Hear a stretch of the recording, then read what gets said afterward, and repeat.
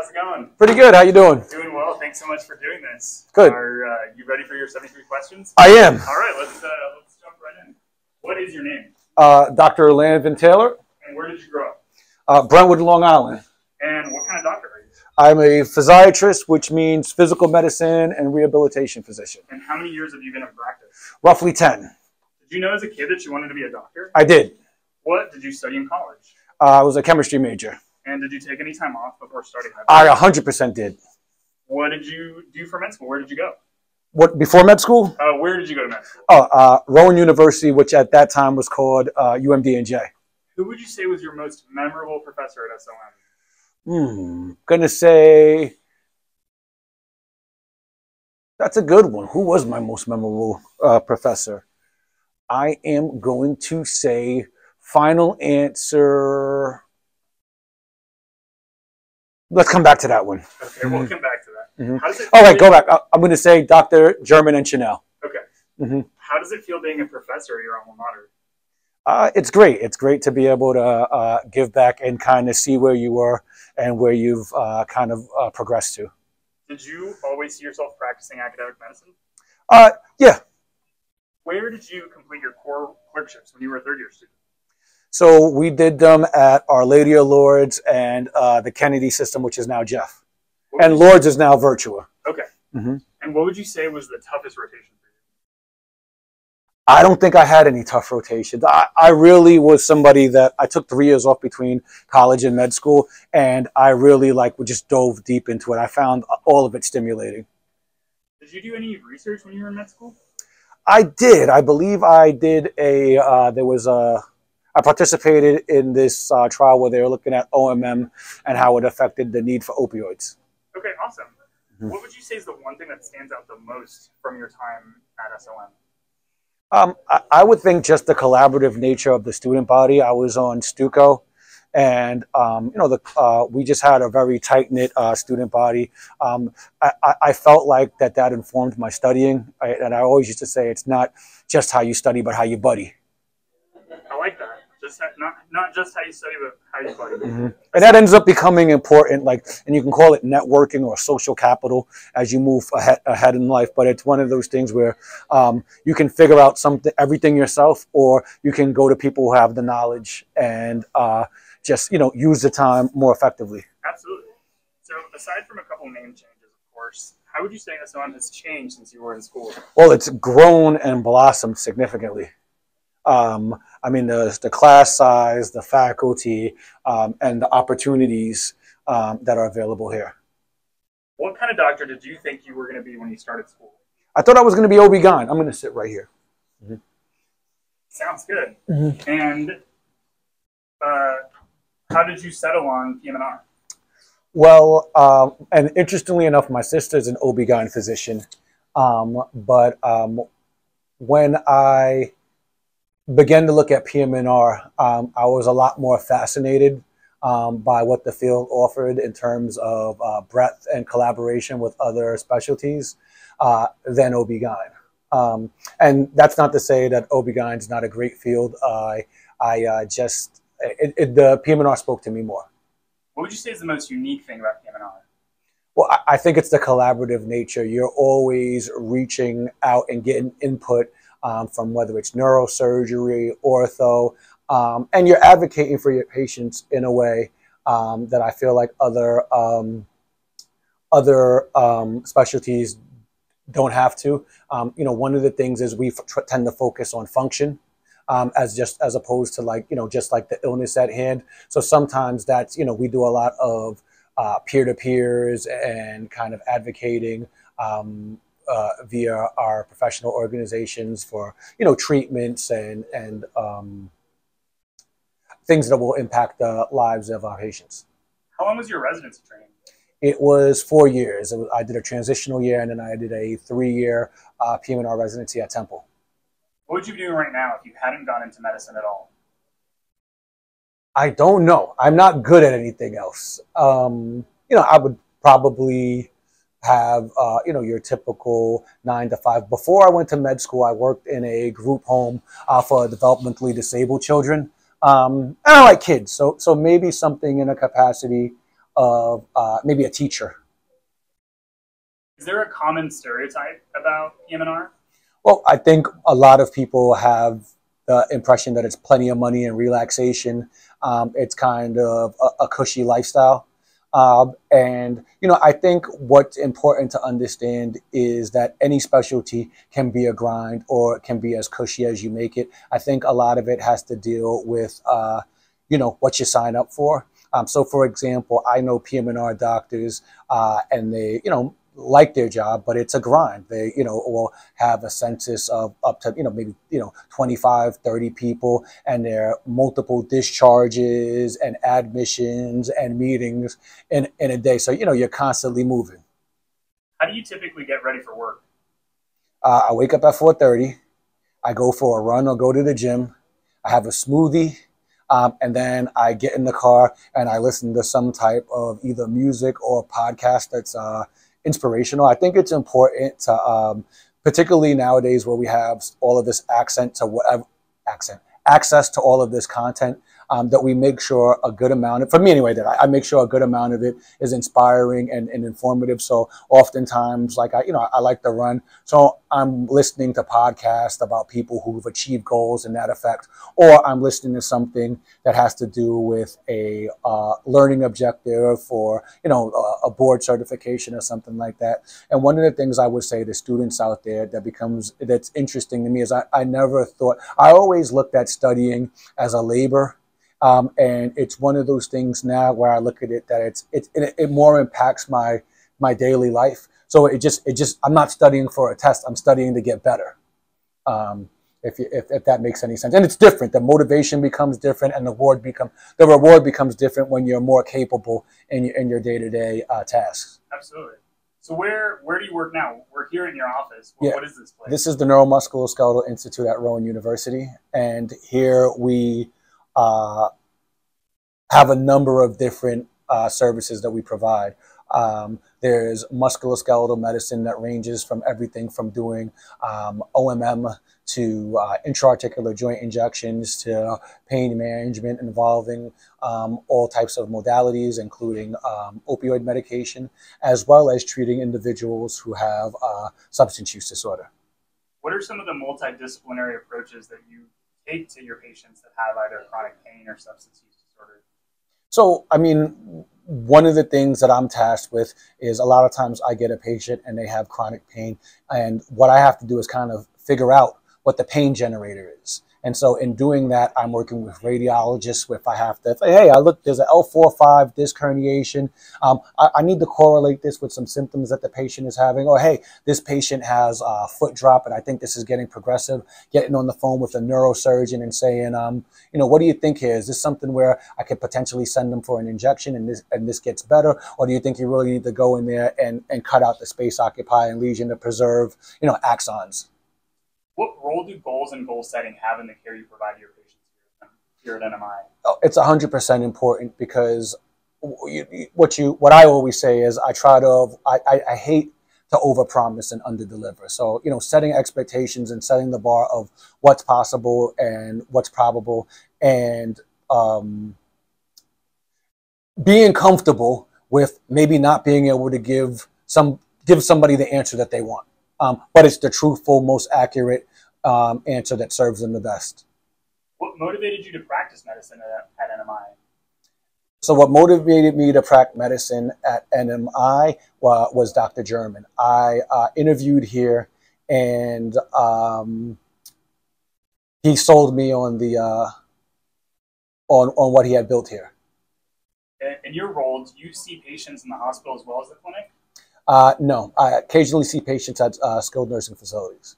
How long is a typical shift for you at work? Usually I get in here somewhere around 7:30, and I'm leaving somewhere, you know, I'd say before 5. And what's the first thing you do when you get to work? Interact with my staff.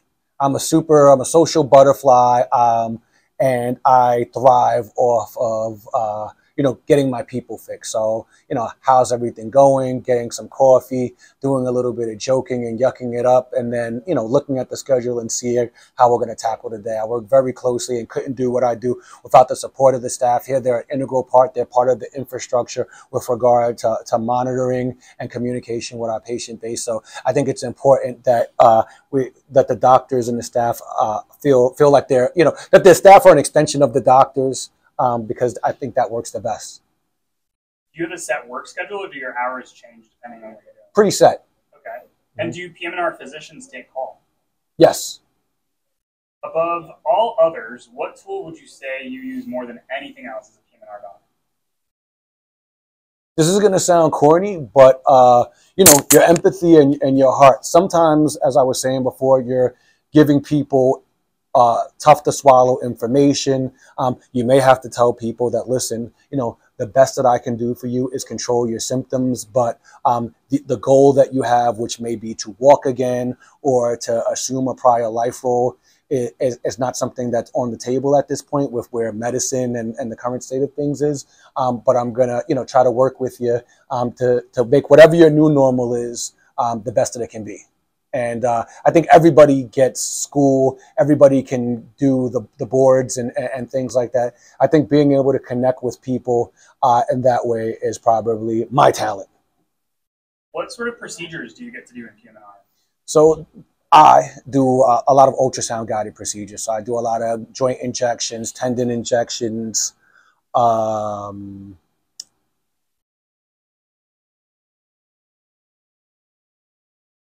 to OMM, up to procedures that you would do for individuals with substance use disorder. So that's me. Then you can even get more interventional where you're using a C-arm and you're doing spinal procedures and things of that nature. You can fill pumps and medical devices that are used for pain management. Now, you're one of the clerkship directors for the neuromuscular medicine and pain management rotation. What do you hope students take away from that rotation? The biggest thing, and we talk about this whenever I get some downtime with them, as I understand that not everybody is going to go into pain management, but as physicians, we're all responsible for being able to appropriately, adequately, and responsibly treat the pain of our patients. So, having a primer and not necessarily just having to say, well, go see pain management because this is more than just a 3-day an issue that requires a 3-day course of medication. Also understanding that there are options other than, your opioids. And so like, some of the interventional procedures that we talk to and making sure that you understand what the actual genuine pain generator is. Because you can have somebody, and if you think it's just muscle strain and somebody has, radiculopathy, you're not serving that patient to the best of your ability. What do you like to ask medical students when they first show up on rotation? Where you're from, what do you want to do, and pretty much it's where you're from, what do you want to do? And yeah, go ahead. The question that I like to ask everybody is, does pineapple belong on pizza? I'm very passionate about this topic. It depends on the context. Sounds good. What's something that you've learned recently?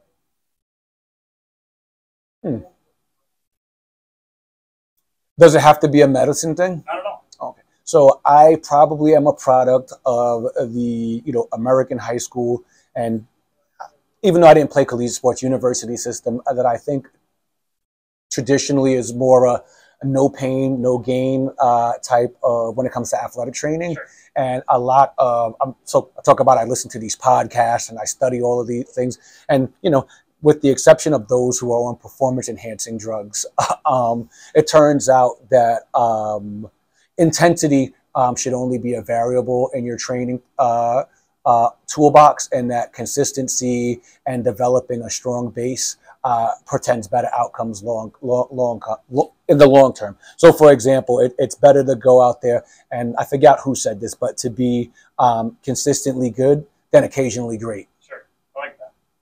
And I think that also, like, forget athletics, right? It probably, that also transfers into, like, medical school and your job and reliability and things of that nature. Absolutely. So within PM&R, what are your professional and research interests? So I'm interested in looking at how we can continue to safely and responsibly prescribe medication for those who need it, and how we can kind of better understand the overlap and intersection between chronic pain and opioid use disorder, because they are not necessarily the distinct entities that traditionally medicine saw them as, and there's a significant amount of gray area and overlap in understanding our populations. What would you say is the most challenging part about your job?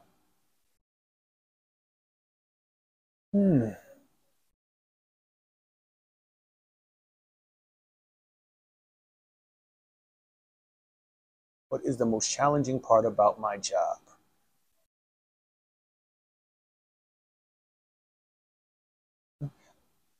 I don't know.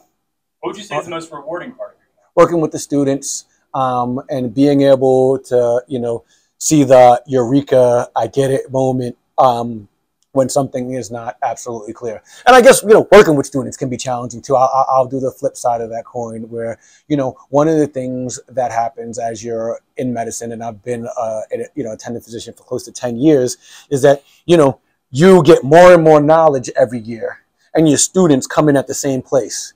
So, oftentimes I have to check in and say, where are they at right now? Do you have to know something that may be elementary to me? It's elementary because I learned it, 13 years ago. And so I think that's something that, to keep in my mind. What's a memorable patient that you've encountered recently? Let's see, how can I say this without involving HIPAA? I'll say this. One of the things that really touched me is I had my wife had we had a 4-month-old baby, and the amount of questions that patients give me, and like, hey, how's the baby doing, and everything like that. It shows that, that there's a, connection there beyond just something that's transactional. Congratulations on the baby.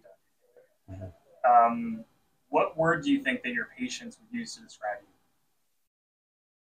What's a word that means, I guess, energetic, maybe hyper? What word would your students use to describe you? Probably energetic, hyper, talkative, Energizer Bunny. It's particularly on when we're in the NMI, and it's kind of my own backyard. What's a fact that people might be surprised to learn about you? Don't know if they'd be surprised. I think people here know it, but I'm a fan of languages. So I study languages. I try to speak and to varying degrees of success, Portuguese, Spanish, Italian, and French. I lived in a university town for a couple of years, and I was able to take advantage of some of the language arts professors there and develop, cultivate relationships where they were these relationships in these other languages. And it was so super cool. And I'm also a big dork. I think that, appearances, maybe I appear like a dork. I don't want to presume anything, but, might not think that a lot. But I also, when things are not too busy academically, like to read. And I'm a fan of, and English too, I'm a fan of just words and definitions and things of that nature, because one of the things that really impressed me when I went to college is kind of the level of vocabulary that some of my peers had at the age that I was at. And I realized that that was attained not by learning vocabulary for a test, but reading a lot and being able to incorporate some of those fancier words in the way that you speak and the way that you write. Well, if I'd known that you spoke a few different languages, I would have included some questions in some different languages for you. But next time, you can test me, see if I'm full of it. So you ran the Philly half marathon in November, right? I did. How did that go? It was great. I ran it, and I mean, it's one of those things where. And I have to be careful because I get super excited, but it's one of those things where training for the half marathon or one of these things is not the fun part. The fun part is the actual race day, because it's a party and it feels like you're the guest of honor and the whole city is cheering for you. And, and it is, right? The runners are kind of the guest of honor. It's a cool feeling. So do you have any plans to run another half anytime soon? Running AC, or maybe a full? Running AC in April. There's an AC April Fool's Day marathon, and I owe that one something because I got negative and I let a seed of doubt grow, and so I have to go back there and reclaim what I left there. Okay, good. And a full one, we'll see. I romanticize maybe one, so definitely New York, and maybe one day Paris. Okay. If you were a professional athlete, what song would you choose for your entrance? Oh, it'd be Rocky. It wouldn't even be a song. Okay. It would be like Rocky 2, training montage, Adrian's in the hospital, and she says win. What's your favorite sport to play? Basketball. Favorite sport to watch? Basketball. What was your first ever job? So I worked for the Police Athletic League. I think I was 14, and they had this summer program where you would sell coupon booklets going door to door. What would you say motivates you the most?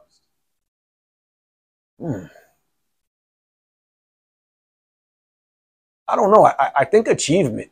I think, I'm still kind of hooked on that, whether you're 4 years old and you finally figure out how to tie your shoes, that like I did it. I think that motivates me. What scares you?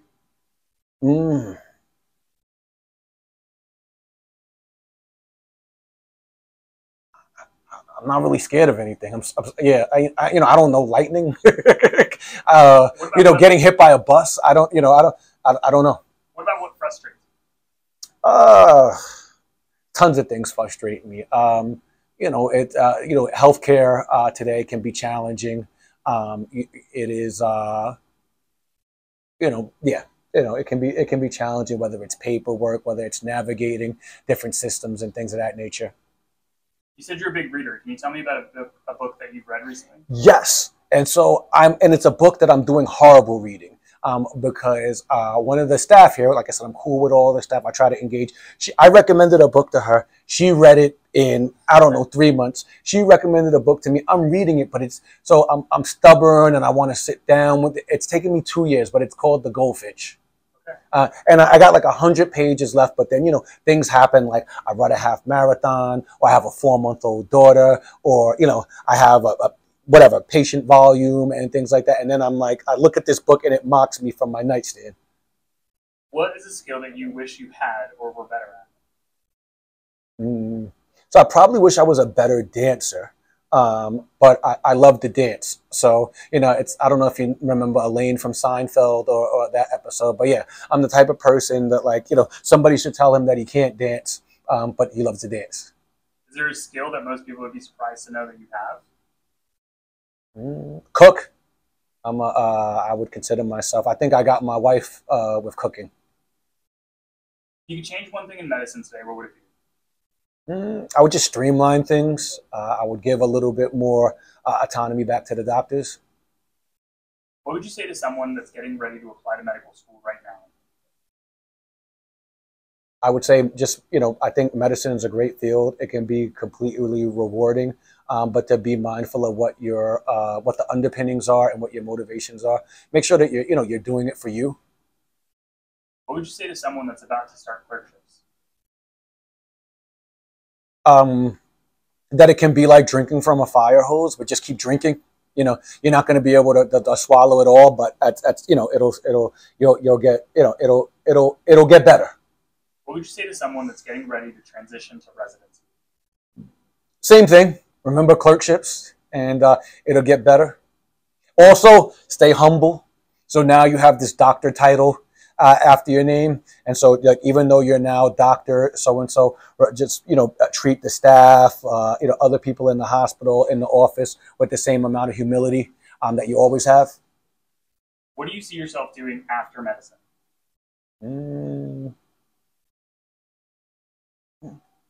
Traveling, I have this idea of putting my daughter in a school where she can, the thing with me is I'm conversational or to a certain extent fluent, and I would love her at this point just to be native so that she can, it's just a different type of gear that I think people have. Like I have to think when I'm speaking in another language and stuff like that. I would love it for her to be able to just kind of, it's interesting because I feel like why it appeals to me is I feel like I have a whole different persona in, in when I'm, if I'm in Portugal and I'm speaking, it's hard to explain, but it's a whole different kind of way of being. I wish more people would, could be able to experience like what it is to be able to, to communicate in different planes. Now, my last question is, what would you say to the aspiring physiatrist? Good luck. The field needs you, and advocate for your patients. All right, Dr. Taylor, thank you so much. It's been a pleasure chatting with you. Thank you.